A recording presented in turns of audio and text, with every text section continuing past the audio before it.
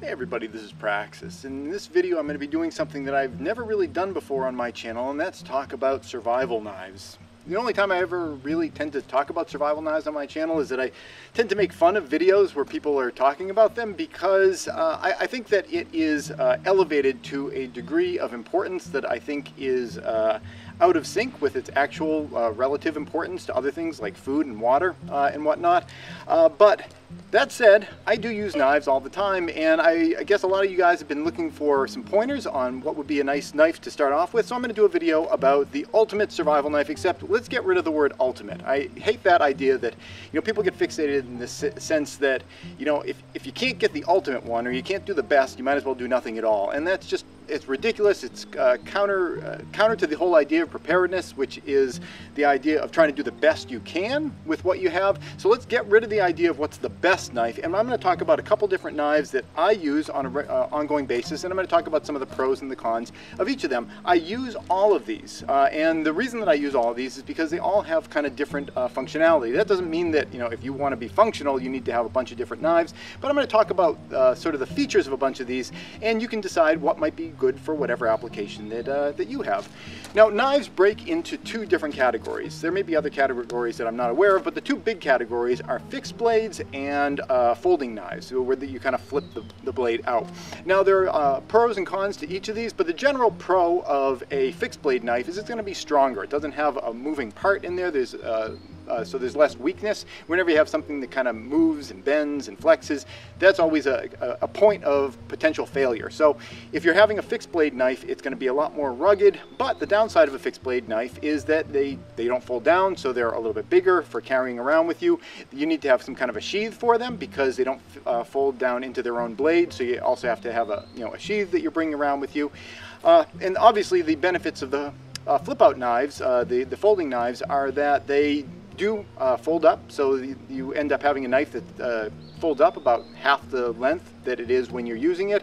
And the downside of them is that they do have that kind of potential weakness. Now, it doesn't mean that they're all weak, or if you try to cut with them, they're just going to all fall apart. There are better ones, and there are ones that aren't so good, and we're going to talk a little bit about that in this video. But that is kind of the general balancing act that you have with fixed blade knives versus folding knives. Fixed blade, more rigid.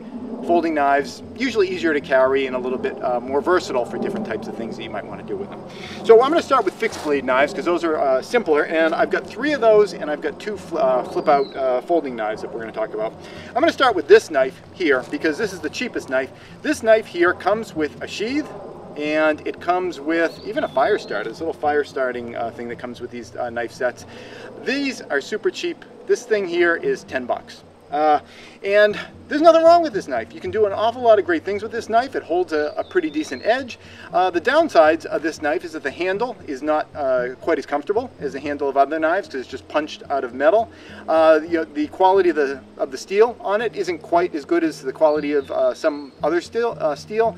But if you are comparing this to a much more expensive knife and you compare both of them to having no knife at all, this is so much closer to having a really good knife than it is to having no knife at all that I think knives like this are really worth consideration, especially because they're so inexpensive. A while back I bought quite a few of these, and I just stashed them around my house in different places, not because of my crazy defensive plans or whatever, but I have one of these where I open mail if I need to open up a package. I have one of these in my pantry where I might need to open up a box of pasta sauce or something like that.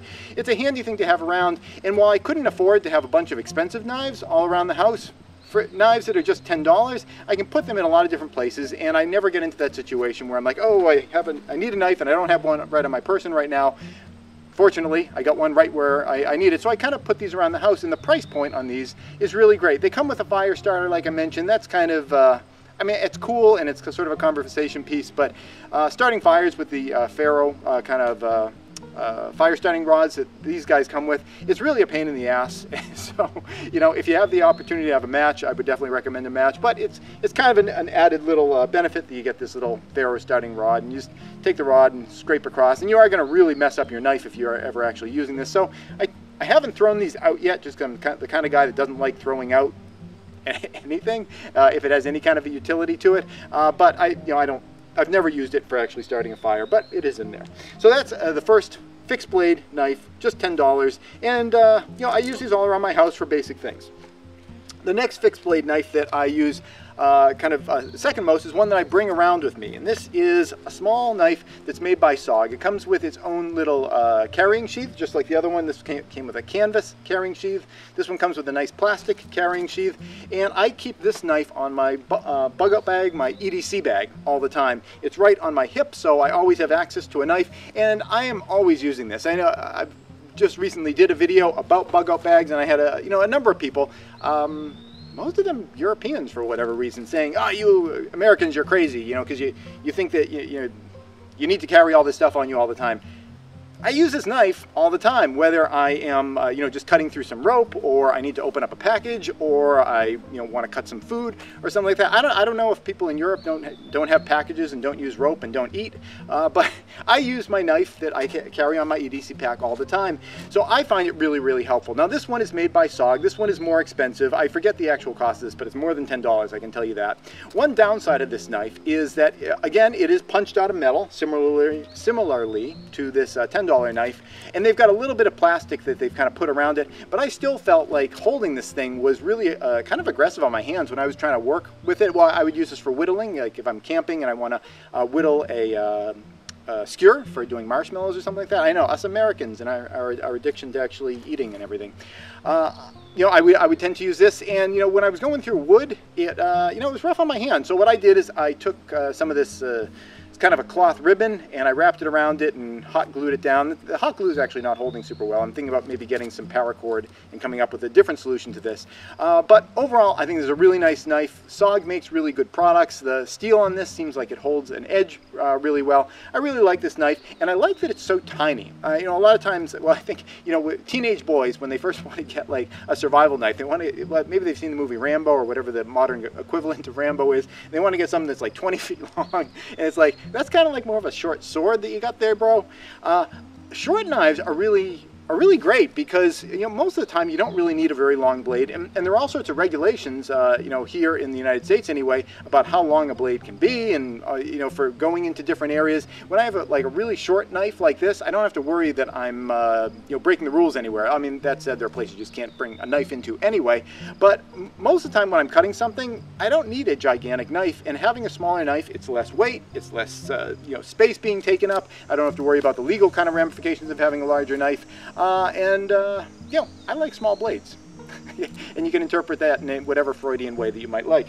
So this SOG blade, I think, is really great. I carry it with me all the time, every day, and I am very, very frequently using it. Here's another fixed blade knife. This is the last fixed blade knife that we're going to talk about. This is also made by SOG, and I don't use this one as much. It's a great knife. It's really comfortable to hold. It comes with this really nice sheath. It's a really nice knife. It's balanced really nicely. It doesn't feel super heavy, but it's a lot bigger than this thing. So when I'm traveling around, I'm always using the smaller one. I keep this one in my camping pack, and I've used it when I'm camping, and it's an absolutely wonderful knife. But because it's bigger and because it doesn't fold up, I don't tend to carry it with me that frequently. It's only in my pack when I go camping, and because of that, it doesn't get as much use. So that's a real consideration that you should think about when you are choosing what kind of a knife that you want. Maybe there is a knife that is better, like this one. It has a more comfortable handle. It's going to be useful for more things than the smaller blades. But if it's just too big for me to bother to carry around with me all the time, you can strap it on your belt and everything like that. But it's more of a chore to carry something like this. So if you find that you're not going to carry it around anyway, it's kind of like almost what's the purpose of owning something if you're not going to have it when you need it? Something that's sort of similar to that, which is also in my bug out bag, and I'm going to just kind of have a little tangential example here, is solar panels.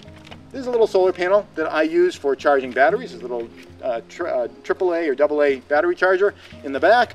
I'll bring this with me wherever I go. I have larger flip-out solar panels, but the larger flip-out solar panels, they don't fit in my backpack very easily. They're heavier, they're bulkier, and because of that, I just don't tend to bring them anywhere. So it gets to the idea of this one is smaller, it's not as fast to charge batteries, but if the other ones are so big and bulky that I just tend not to even bring them with me anyway, you know, what's the value of having something that's better if you're not carrying it around with yourself? So there's really something to be said for tiny little things that you know you're going to actually keep on your person. So those are all the fixed knives that we're going to talk about in this video. The last two knives that I want to talk about are folding knives, and we're going to start with the less expensive one. This is a small folding knife that's made by Gerber. I really like this one. I've had this for decades and decades.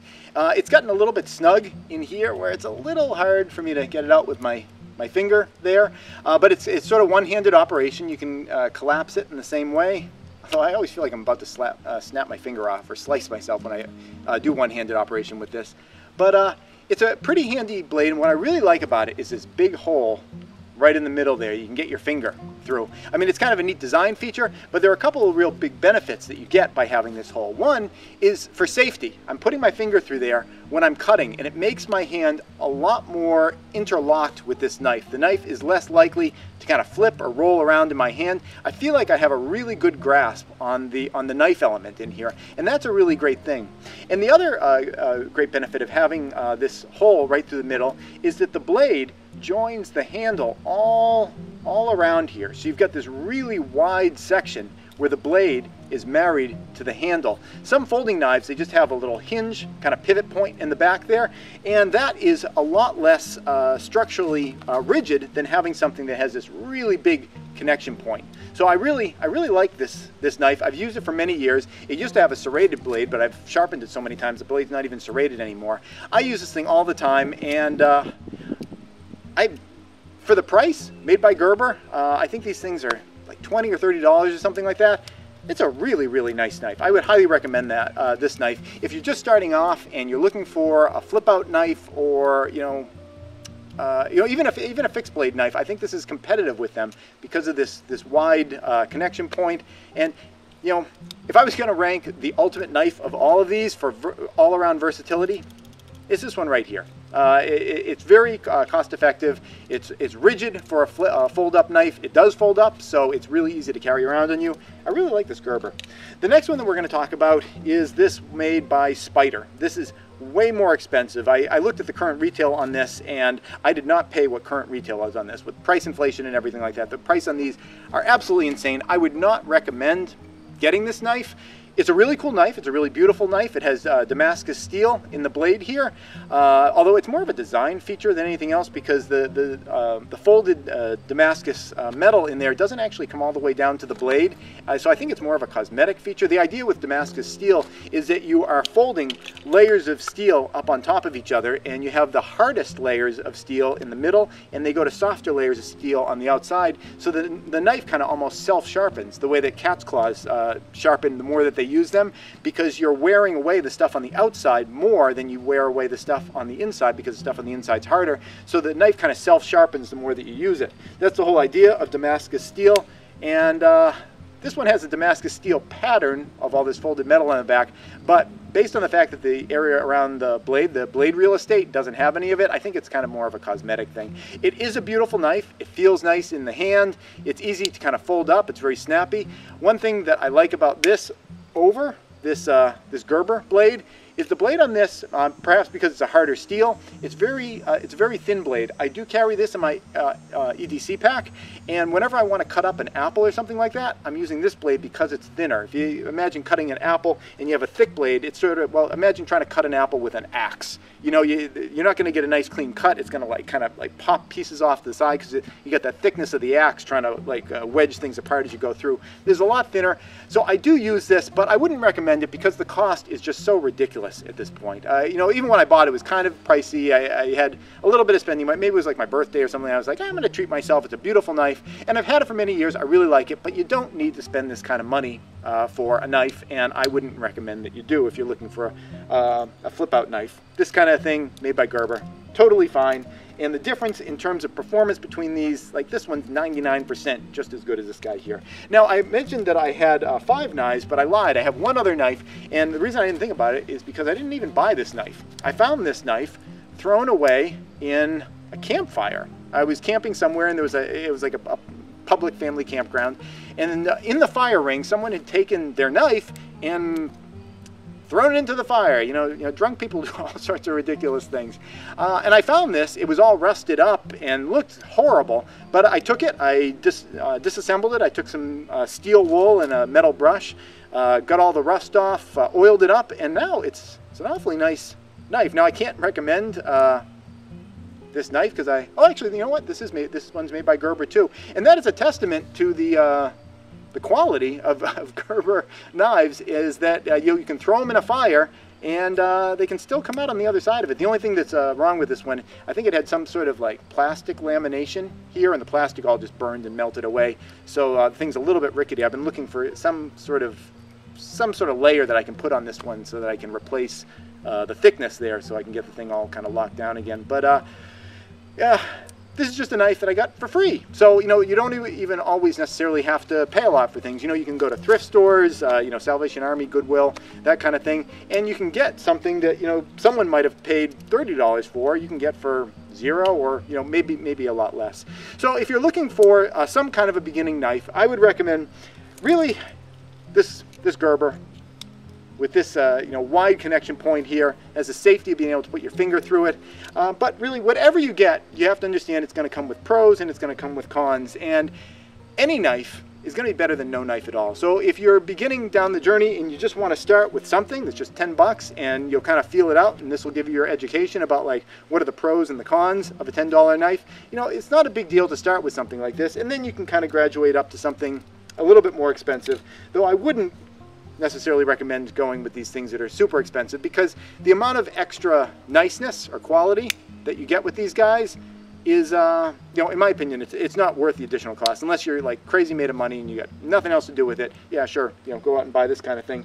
But for the rest of us, you know, these kind of guys, these are every bit as good as all the other ones, and you know, just maybe not quite as beautiful. So I hope you find that helpful. Get the idea of ultimate everything out of your mind. You know, different things have different value to them, and this knife, for the cost of this knife, I'm sorry, for the cost of this expensive knife, you could buy 20 of these knives. You know, and which one of those is going to be more useful to you? One of these, or having 20 of these where you got one in your car and one in one side of your house and one in your bug out bag? And you know, sometimes just having more of something can be better than having a potentially higher quality version of one of those things. So you have to kind of balance a lot of the cost of things with that in mind as well, because what is the opportunity cost of spending that extra money that you could spend on either extra knives or food and all other things that I think potentially are maybe even more expensive than knives. I'm sorry, not even more expensive, more important than knives, because you